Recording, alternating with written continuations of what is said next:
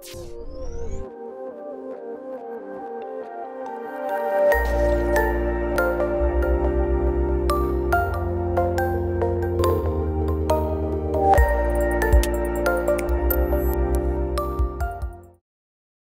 you very much for coming out on this cold and suddenly wintry night that has beset us, but I fully understand why you have. I think we're in for a wonderful evening. My name is Susan Elliott. I'm the Deputy Vice-Chancellor Engagement at the University of Melbourne, and I'd like to commence tonight, as it's a significant occasion for the university, in acknowledging the Wurundjeri people of the Kulin Nations, who are the traditional owners of the land on which we are meeting today, and also to acknowledge Indigenous elders past and present.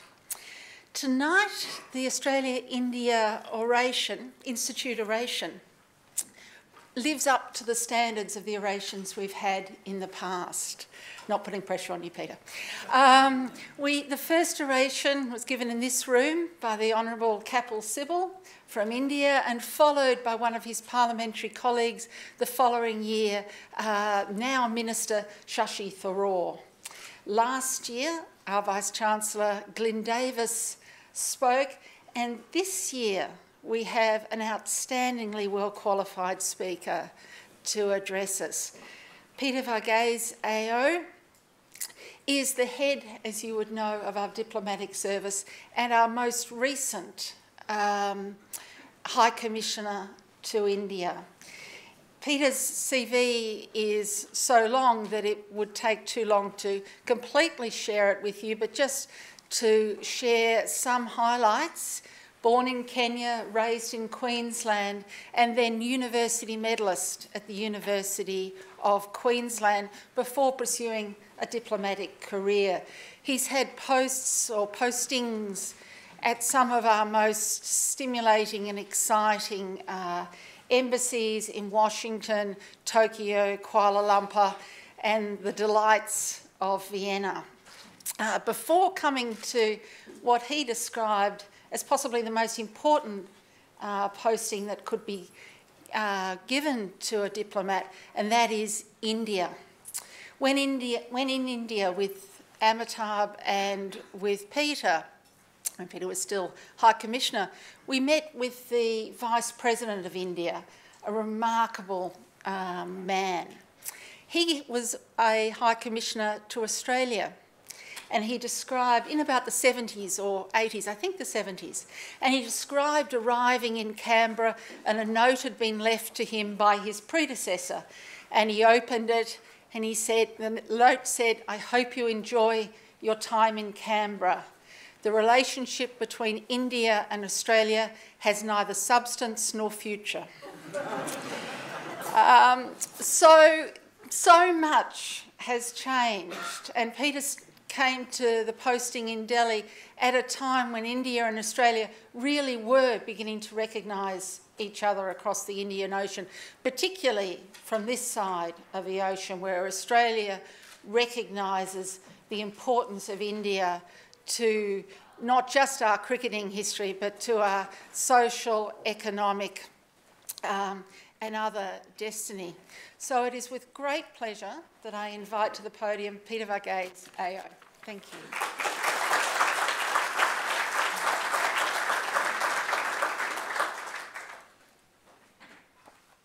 I'm all wired up, so thank you very much, Susan, for that very generous introduction, and you didn't miss a beat. Susan lost her speech between when she left and when she arrived, so I thought that was a very good performance.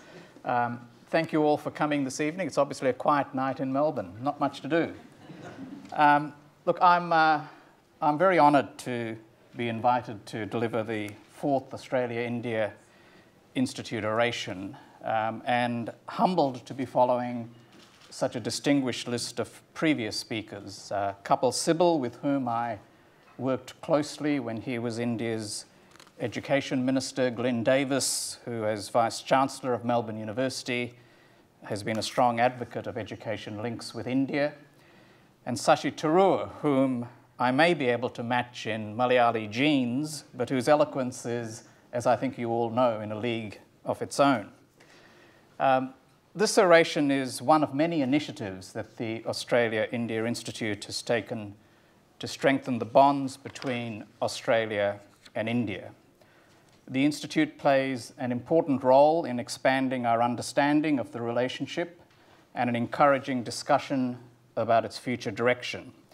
And I'd like to commend Professor Amitabh Mattu for his work in these areas, drawing as it does on an impressive network of contacts among India's foreign and strategic policy community. I can vouch for the fact that Amitabh has well-placed contacts, including many former students throughout the Indian system. So to Amitabh and to Robert Johansson, the chair of the Australia-Indian Institute, I extend my very deep appreciation. In inviting me to deliver this lecture, Amitabh suggested that I might want to talk about both my professional and personal association with India. So let me begin with some remarks about my own journey with India. India was in my blood long before it was ever on my mind. My parents were both born and grew up in Kerala, in the south of India, members of a Syrian Christian community which insists, probably correctly, that it dates back to St. Thomas the Apostle.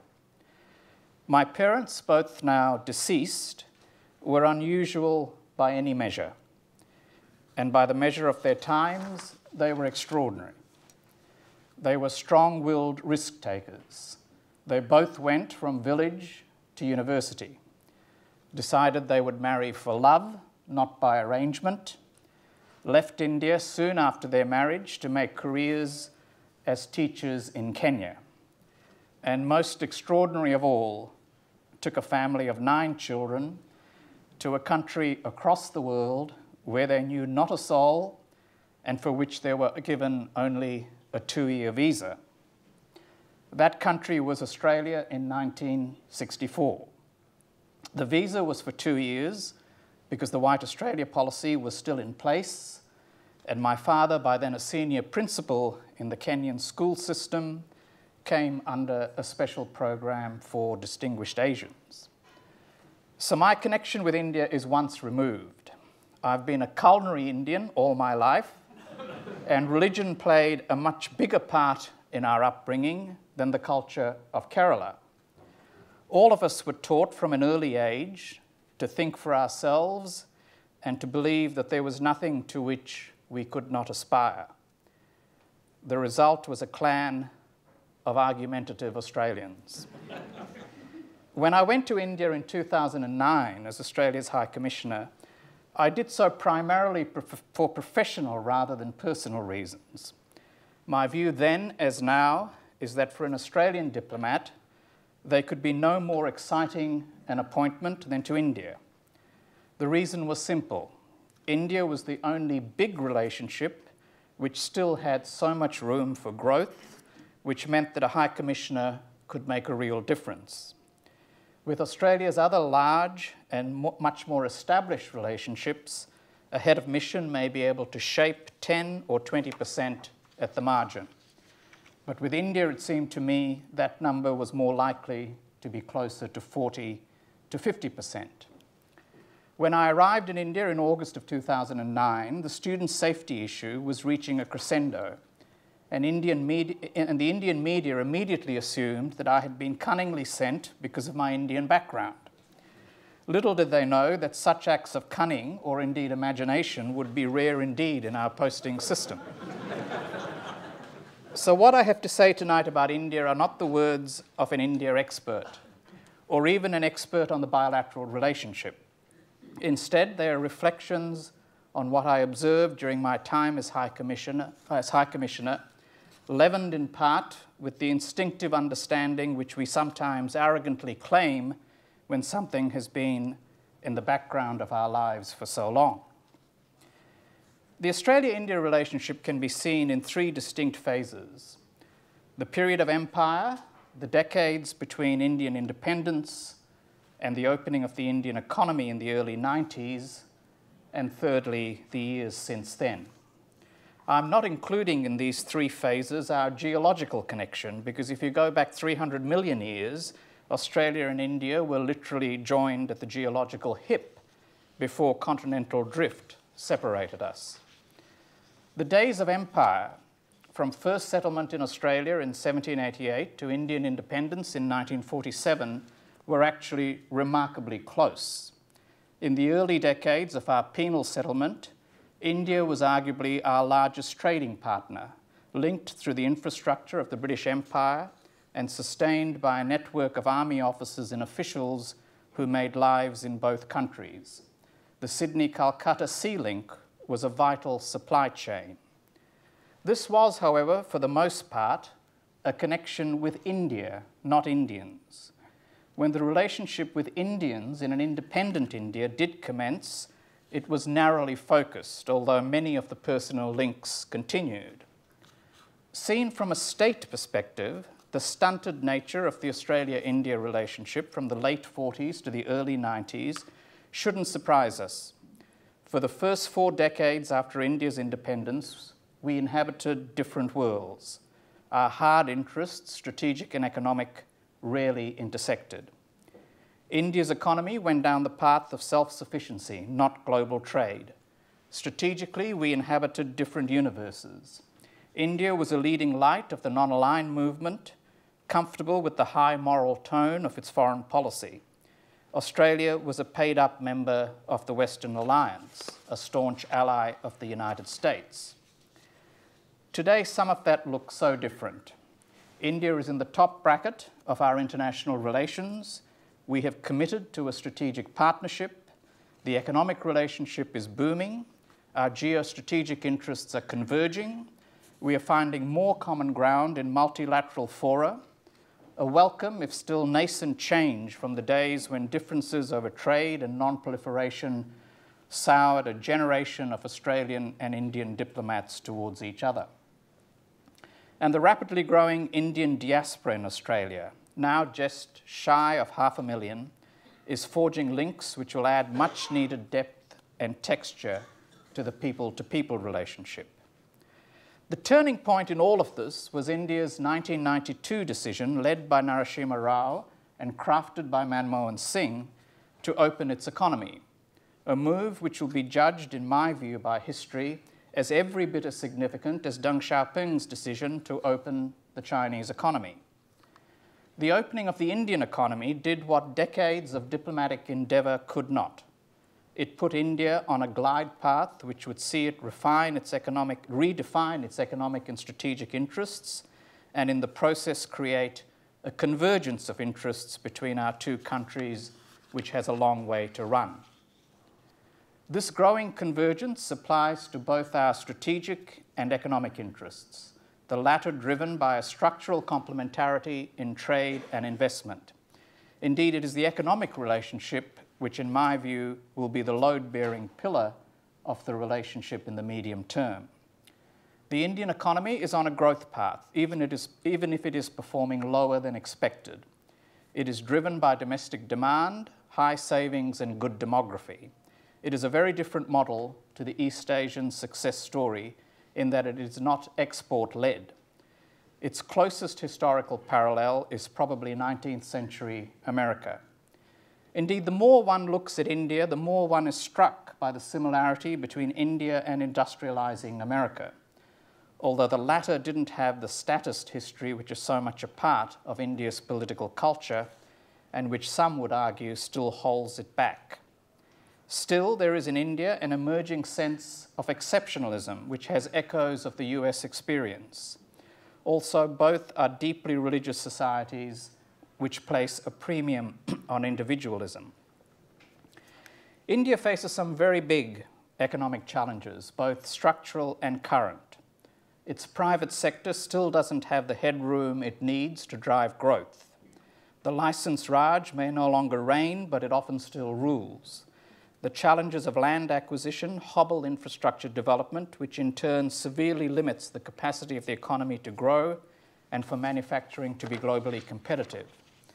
But for all its economic challenges and for all the frustrations that Indian economic reformers daily face, it is very unlikely that we will see a derailing of India's growth path over the next 2 decades. even on a little further reforms basis, pent-up demand and entrepreneurial flair will combine to clock up around 6% annual growth over this period. And the world's third largest economy, growing at 6% a year, is a transformational development. Those who lament that Australia has not paid enough attention to India miss the point that until India opened up its economy, there was not much that would have brought us together. Indeed, if anything, I think you could make the case that Australia in those first 4 post-independence decades invested more in the relationship than our underlying economic and strategic interests then warranted. That was certainly the case with our diplomatic representation in the 50s and the 60s, with the likes of Walter Crocker, Peter Hayden, James Plimsoll, Arthur Tang, and Patrick Shaw serving as High Commissioners. They were the outstanding diplomats of their generation, hardly the roll call of the diplomacy of neglect. I recently reread Walter Crocker's 1966 biographical profile of Nehru, described by Ramachandra Guha, perhaps India's most impressive contemporary historian, as without question the best brief life of Nehru. It is indeed an insightful portrait from a sharp mind. But what struck me about that book was that it had nothing to say about Australia and India. Here was a book about India's longest-serving Prime Minister, written by Australia's longest-serving High Commissioner, and not a word about the bilateral relationship. That tells us something about the nature of the relationship at that time. Australia took India seriously, recognized that it was a country which demanded attention, was willing to invest in the relationship, but even with all that, and bearing in mind that this was a period in our foreign policy when we had no diplomatic relations with China, we struggled to find traction in the relationship. The grip of strategic and economic interests just wasn't there, and the ties of history, language, and Commonwealth connections were not enough to compensate. This is all the more remarkable because at that time, India was one of the very few democracies in Asia, and Australian foreign policy was anchored in the hope that democracy would be a bulwark against communism, which was seen then as the biggest security threat to the stability of our region. Measured by the standards of the times, India's embrace of democracy was truly remarkable. Here was a country mired in poverty, largely illiterate, framed by the caste system, not naturally inclined to the spirit of egalitarianism. And yet its constitutional drafters insisted on one person, one vote.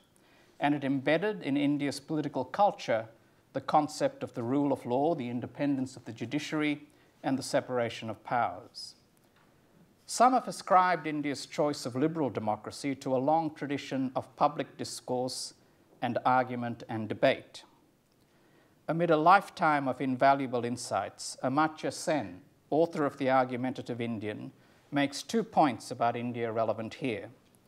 On argument and the roots of Indian democracy, Sen says this, and I quote, "The historical roots of democracy in India are well worth considering, if only because the connection with public argument is often missed through the temptation to attribute the Indian commitment to democracy simply to the impact of British influence. But India has been especially fortunate in having a long tradition of public arguments. When independent India became the first country in the non-Western world to choose a resolutely democratic constitution, it not only used what it has learnt from the institutional experiences in Europe and America, it also drew on its own tradition of public reasoning and argumentative heterodoxy," end quote. Separately, Sen has written, "Prolixity is not alien to us in India." And for proof of that, incidentally, he points out to Krishna Menon's record, still standing after more than half a century, for the longest speech ever delivered to the United Nations, 9 hours long in January 1957. In March 1950, 2 months after India's proclamation as a republic, Nehru appointed mathematician and public servant Sukumar Sen, India's first Chief Election Commissioner. In The Life and Death of Democracy, Australian-born academic John Keane spells out the numbers facing Sen in an unprecedented experiment in democratic arithmetic. 489 federal seats, 3,375 seats in state assemblies, 176 million voters aged 21 and over, an electorate where only 15% of voters were literate, and something that can't be said for all nascent democracies, both women and men were able to vote. Sen needed 224,000 polling booths, 2 million steel ballot boxes, 16,500 clerks to maintain the electoral rolls, 56,000 presiding officers, 280,000 support staff, 244,000 police officers, and 400,000 files of indelible ink. And remember, this was 1950 when democracy was alien to Asia. Nehru won that election, which forged Indian democracy at a time when global democracy was far less deeply rooted than it is today. But for Nehru, as Keane goes on to write, democracy stopped at India's borders. Keane argues that it's an undeniable fact that democracies always fare better when they band together under a tent of multilateral cross-border institutions.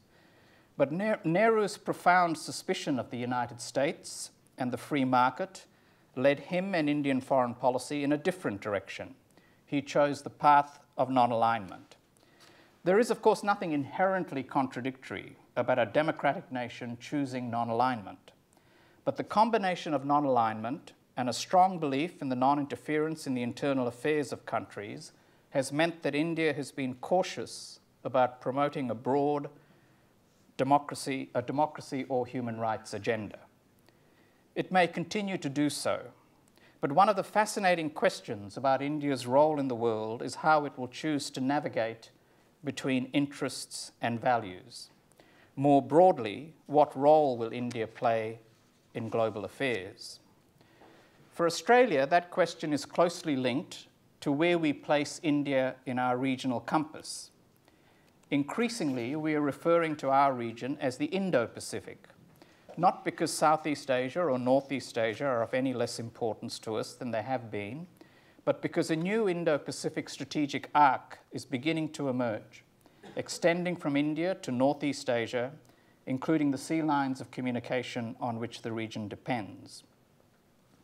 As the Defence White Paper has made clear, the strategic importance of this broader region is being forged by a range of factors, not least of which is the growing impact of the Indian economy.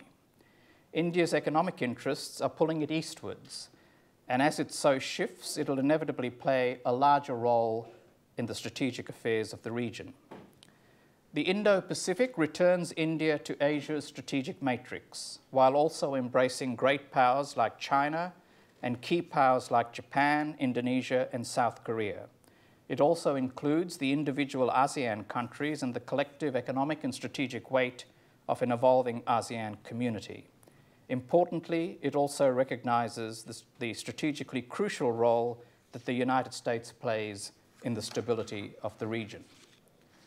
Globally, countries like China, India, Brazil, Indonesia, and other emerging powers are moving from the periphery to the center of global political and economic affairs. The old lines of developed versus developing countries are much less real than they were even a couple of decades ago. And now these countries have emerged as influential participants in a new push to reform the international order. The broad contours of the 21st century international system are now apparent, even if the detail is not. A system populated by several power centers and competing conceptions of domestic and international order. A world in which no country or region or political or economic model will enjoy uncontested dominance. In such a world, we're likely to see a variety of shifting coalitions built around shared interests on specific issues. These groupings will sometimes appear to be more cohesive than they are. The idea of the BRICS, for example, has held currency for more than a decade, but in truth, there are big differences between the countries involved in that grouping. Some are strategic rivals, and even their economic interests are not always aligned. Increasingly, we see the relevance of the so-called IPSA grouping, that is India, Brazil, and South Africa. In some ways, a more coherent notion, that brings together the democracies from among the major emerging powers, and they are commonalities of worldview that unite the major emerging powers, whether or not they're democracies.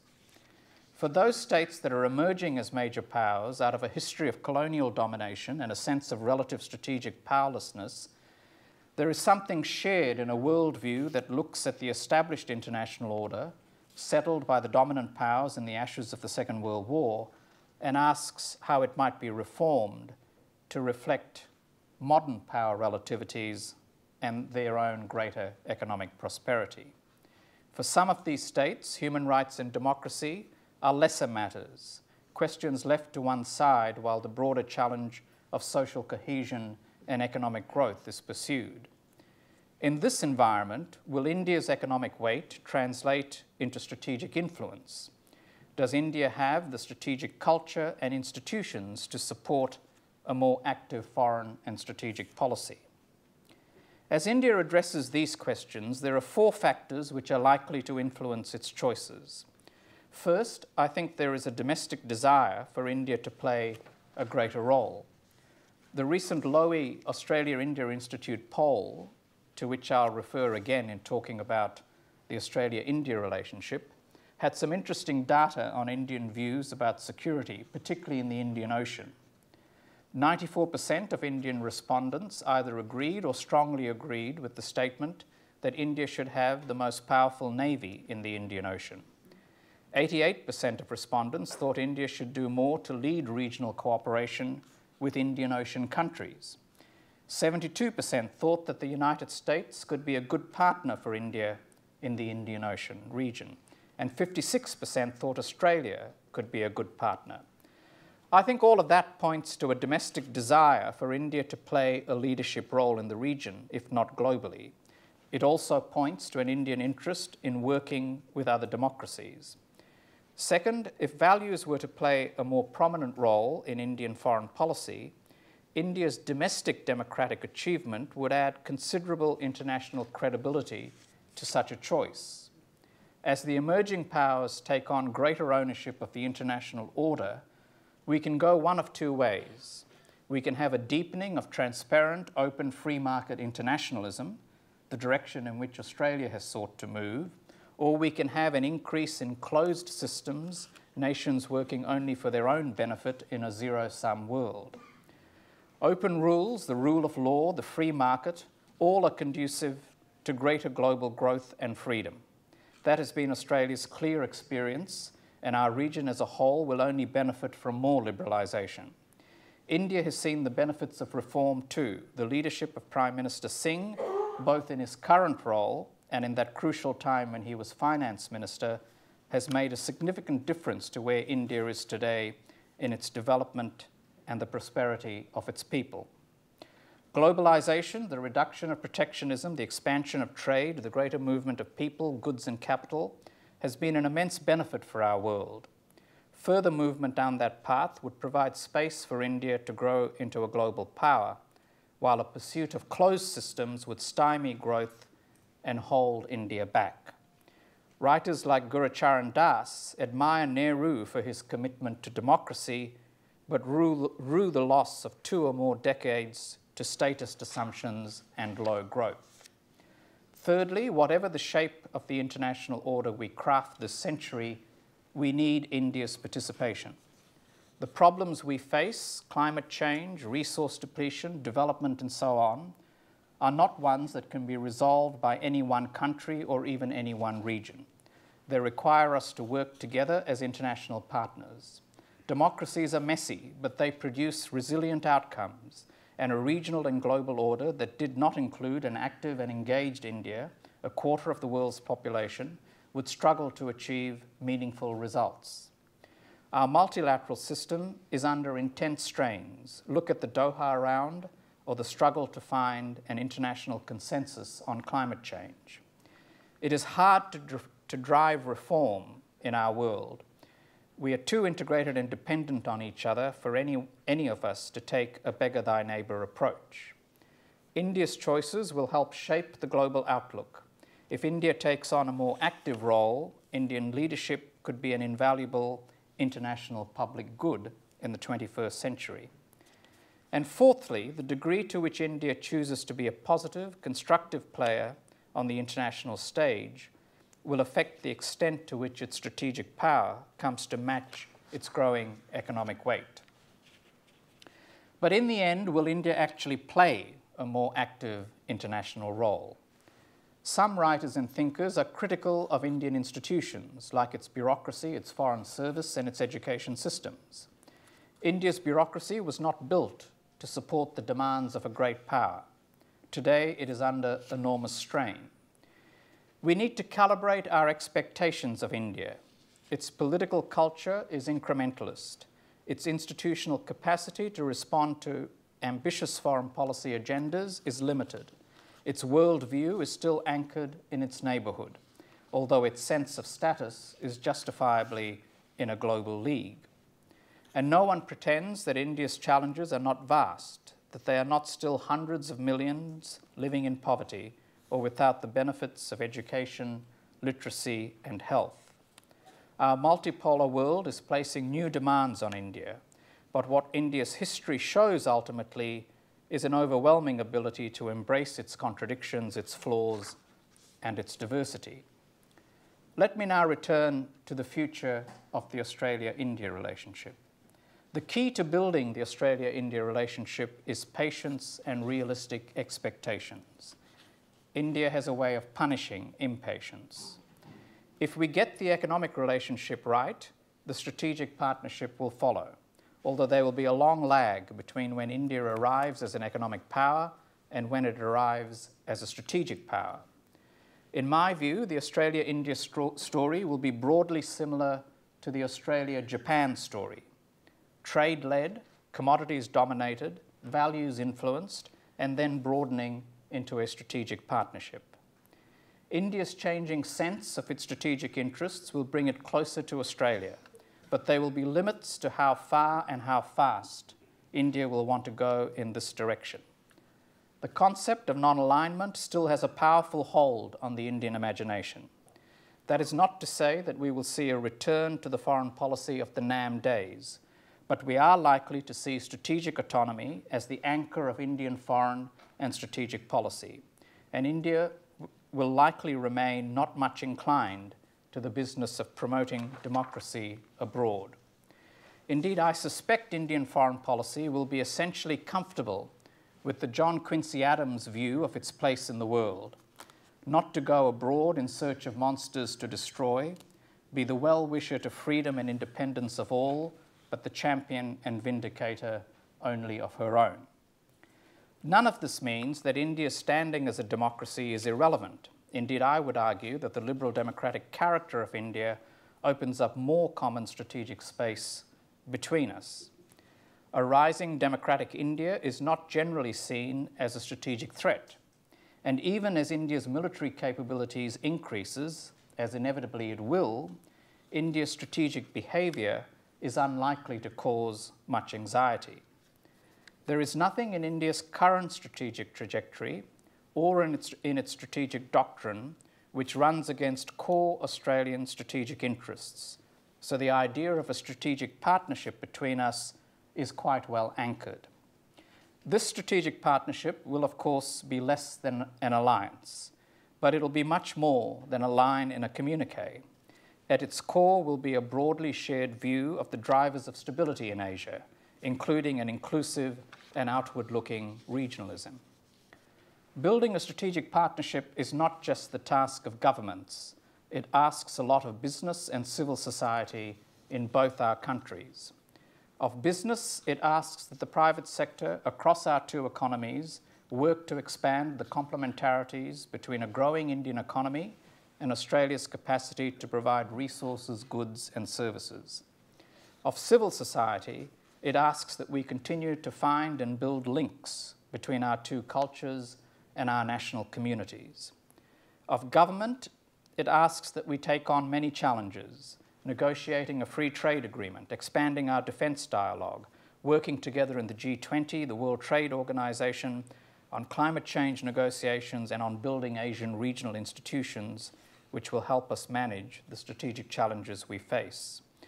We're already taking on that challenge, of course, through evolving regional institutions like the East Asia Summit and the rather awkwardly named IRAC, the Indian Ocean Regional Organization.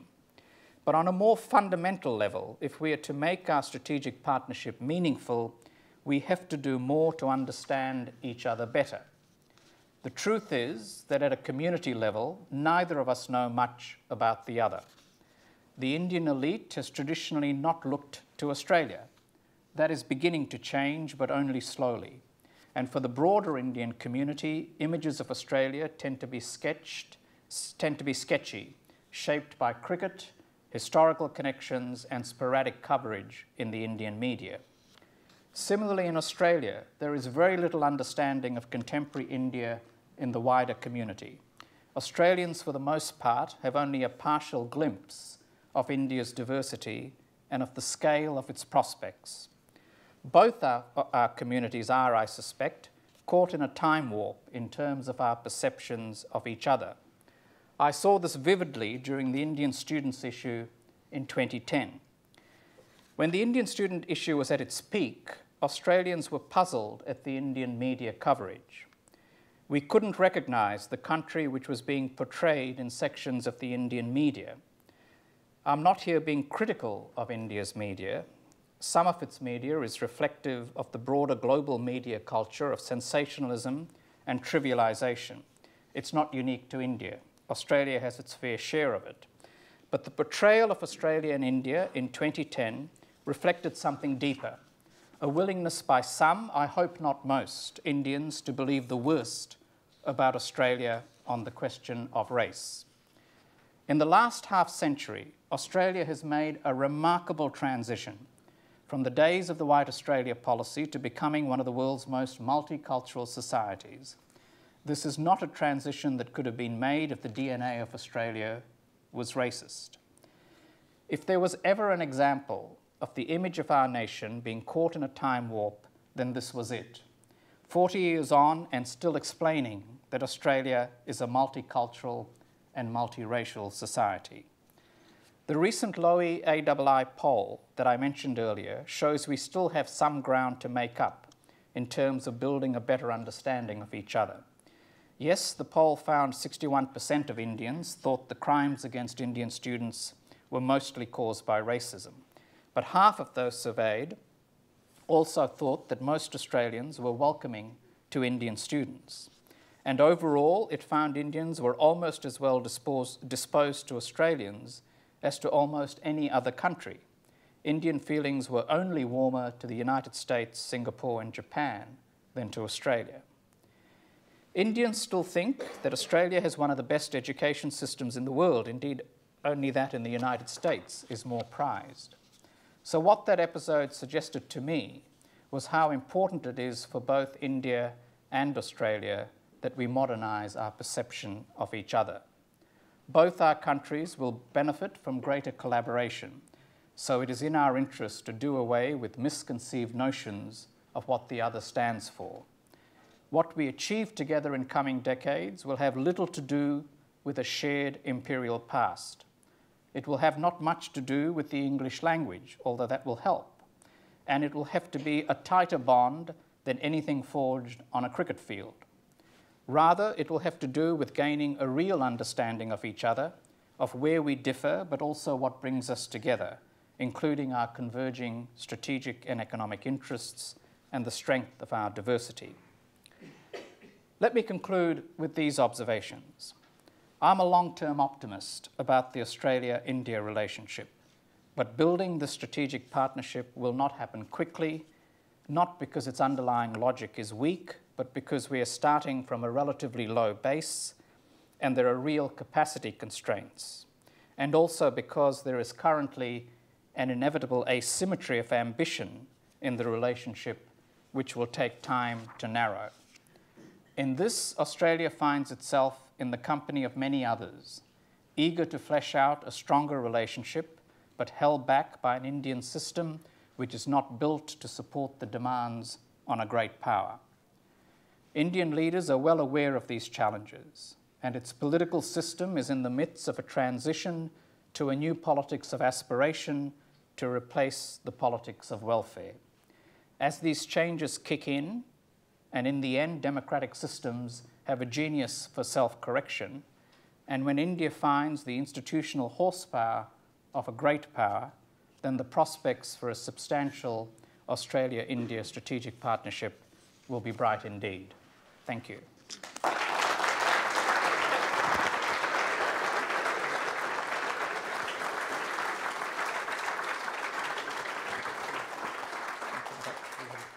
Sure.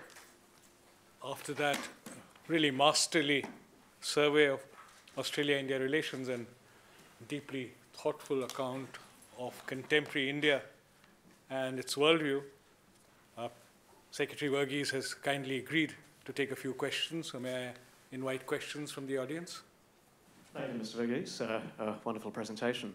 I'd like your views on how you see India's evolving role in Afghanistan and also with China and the implications for Australia.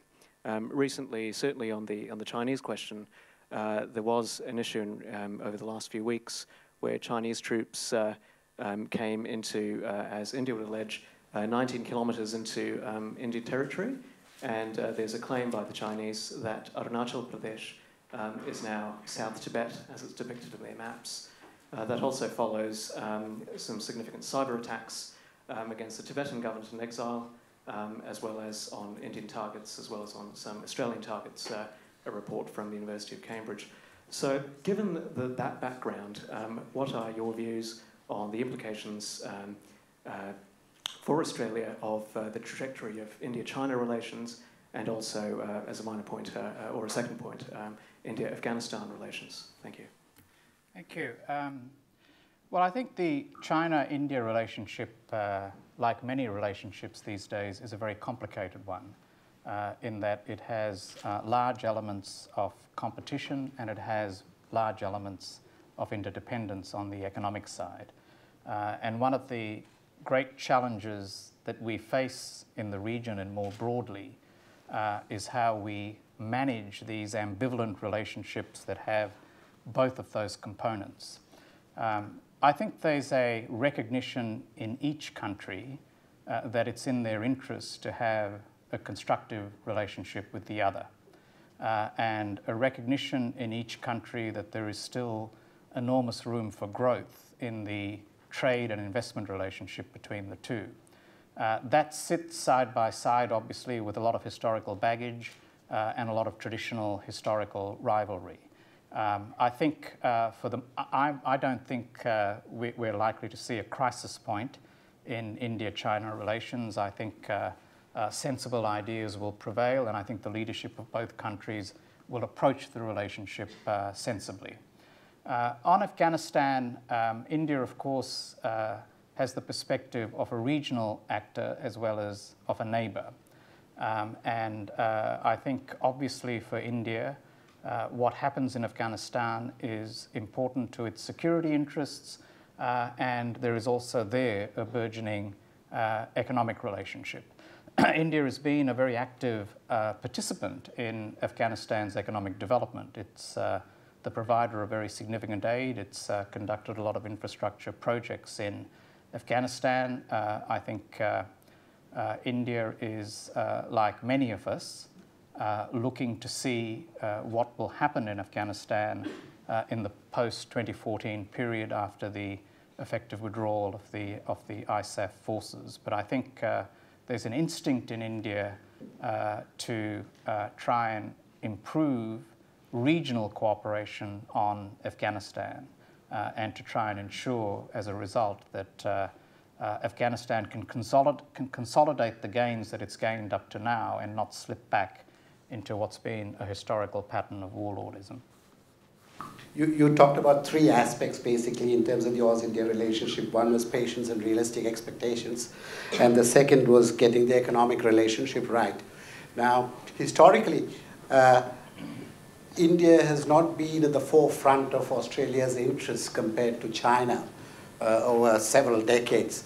How do you see this relationship in terms of economics and trade developing so that there is some potential for Australia and India to catch up? Sure. Well, I said in my remarks that I thought the economic relationship would be the load-bearing pillar of the relationship, and I think when you look at the next 5 or 10 years, that's where we're likely to see the most growth and development in the relationship. I mean, what you have now with India is not dissimilar to what we had with Northeast Asia, which is an emerging structural complementarity between India's growth path and Australia's position as a supplier of resources in the first instance, but over time expanding also to services. And the numbers are growing very fast. I mean, if you look at the rate of growth in the trade relationship, it may have slowed a little bit in the last 12 months or so, but the pattern over the last 5 or 6 years has been for very strong growth, 20 to 25% growth. India is going to be hungry for commodities. I think there are going to be real constraints on India's capacity to maximize its own resource base, and they go to questions of land acquisition and infrastructure. And so I can only see the commodities trade between the two countries getting much bigger. What we're beginning to see now is very serious Indian investment in the Australian resources sector. I mean, just 2 Indian investments, the GVK investment in the Galilee Basin and the Adani investment also in the Galilee Basin, are each worth $10 billion. So this is reshaping the investment relationship between the two countries when you're getting to those sorts of numbers. I think the prospects in the services sector are very good. Our 4 big banks are now operating in India, and they see tremendous opportunities there. The insurance sector is only just starting. Mining equipment, mining services. You can go through a list of services where I think there'll be room for the two economies to do much more. Now, if we can get an FTA or a closer economic cooperation agreement, as we're now calling it, I think that would be a good thing. It would have a head-turning effect. It would signal to our business communities that the two governments at least are keen to make this relationship even bigger. But with or without an FTA, this relationship will get bigger in trade and investment terms. Thank you. What is the likely shape of defense relationship developing between India and Australia in the future?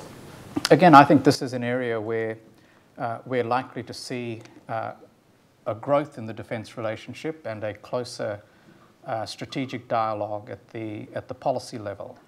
One of the points I made in my speech was that we have a fundamental congruence of strategic interests, and we don't see India's strategic trajectory as in any way cutting across core Australian interests. I think the area where there is most scope for us to do more together on the defence side is in the maritime field. You know, the strategic challenges of the future will, in many cases, be maritime challenges. And it makes a lot of sense for Australia and India as 2 Indian Ocean countries to be doing more together by way of defence and particularly naval cooperation. So we would like to see Australia conduct a regular exercise, a regular naval exercise with India. We'd like to see a continuation, indeed an expansion of the strategic dialogue that we have on defence and security issues. And we would like to see the range of defence contacts that we have with India growing, because I think there is a fundamental congruence of interests here that we should be building on. And if we're going to establish a strategic partnership, it's going to need a number of different layers. The economic layer will play out with its own dynamic, but I think it's going to need also a strategic layer to it as well.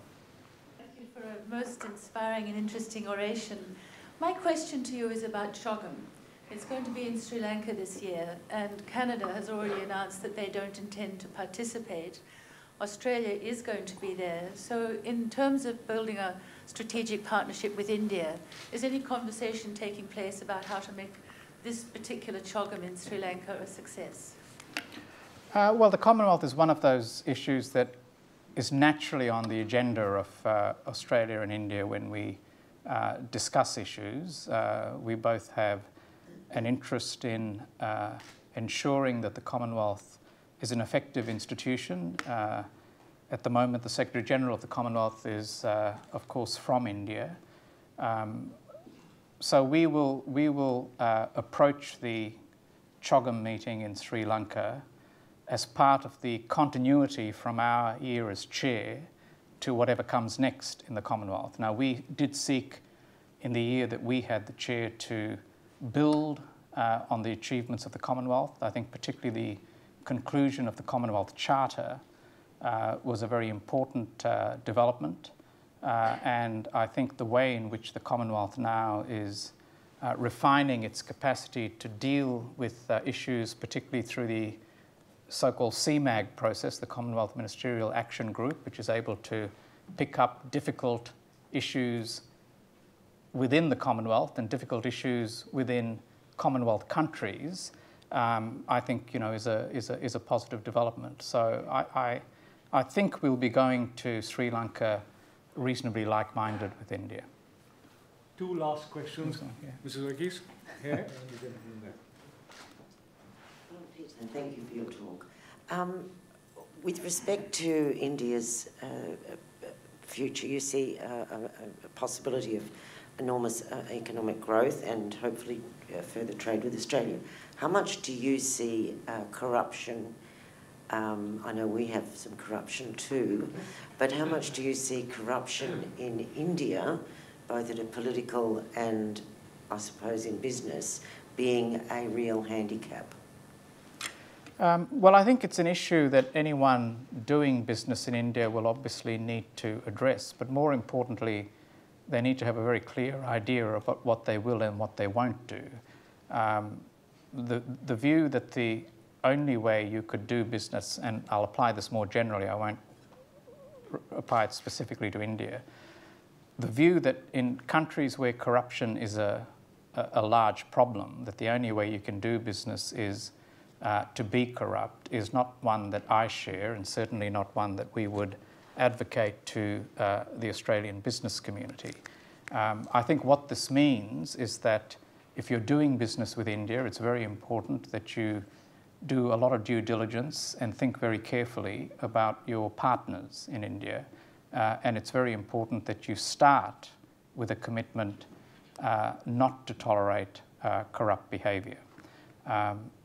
Corruption in any society is something which will take, I think, time and patience and commitment to deal with, and I think it's one of those facts of life that anyone operating in the environment will have to come to grips with. Natasha and the gentleman, and I'm afraid we'll have to conclude after that. Natasha. Peter, there has been a very slow progress in terms of uranium being sold to India. Would you think that focus on Australian exports for coal and gas would be the right way to go? Sorry, what was the last bit? The focus on sale of coal and gas. Coal and gas. Should that be the focus? Yeah. Oh, I don't think they're mutually exclusive. The progress may have been slow, but it's progress on uranium. And I think we've now got to the point where both political parties in Australia are committed to uranium sales to India. And I think that's an important development. I think the Prime Minister showed enormous leadership to change the Labor Party platform at the end of 2011. And it had a very, very positive impact on the bilateral relationship. And when you look at India's energy challenges, nuclear power will inevitably be a part of its energy mix, and therefore the prospects down the track, it's not something that's going to happen quickly, nor does India need uranium quickly, but it will be part of India's energy mix and part of our export mix to India down the track. Coal and gas, I think, will also be important because when you're looking at the demand for Indian energy over the next 10, 15, 20 years, it is a very large appetite for energy. So there's going to be room for a number of different energy types, and coal, I think, will continue to be a big ticket item in our exports, and the gas exports are only really at the beginning of a growth curve. We really only have one long-term gas contract with India. If you contrast that with what we have with Japan or Korea or China, I think you'll get a bit of a glimpse of where the future with India on gas would be. Yes, sir. Thank you for your time today, sir. As you mentioned in your speech, that there's a need for both countries to change their perception about each other, and we need to understand each other better. Definitely, Australia has a lot more to offer than just cricket and Shane Warne, and similarly, India can offer a lot more than just Bollywood. What is being done at a grassroots level to improve this relationship? Thank you. Well, I should ask all of you what's done at the grassroots level, because it's not at, I mean, I talk about what's done at the government level. Look, I think the pattern of migration from India to Australia is going to have a very big impact on what's done at the grassroots level. If you've got a diaspora community here, which I said was, shy of 500,000, that is creating a set of connections between the two countries, which will have a multiplier effect. And I think it's very important that that happens. Now, as a government, we've done a lot of things to try and facilitate more intense community-to-community connections, and to try and address some of these gaps in perception which I spoke about. I mean, we have only recently finished a very major cultural promotion in India, Ozfest, which was the biggest thing we've done in India, and I think it had a good impact. I mean, you're not going to change perceptions through one cultural festival, even of the scale of Ozfest, but they're the sorts of things that we've got to keep doing. I think the setting up of the institute, funded by the government and contributed to by 3 universities, is important in terms of raising the level of awareness of India. I think the Asian language program that has been articulated in the Asian Century White Paper, I think the adding of Hindi to the Asian language program is also an indication of what we want to do. We're in the process at the moment of writing the country strategies for the 5 big relationships in Asia, of which India is one.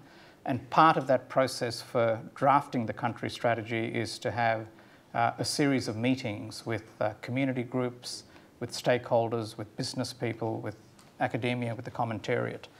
So there's a lot happening, but ultimately I think, grassroots activities are in your hands rather than mine. Before I conclude this session, may I acknowledge the presence and thank a few people.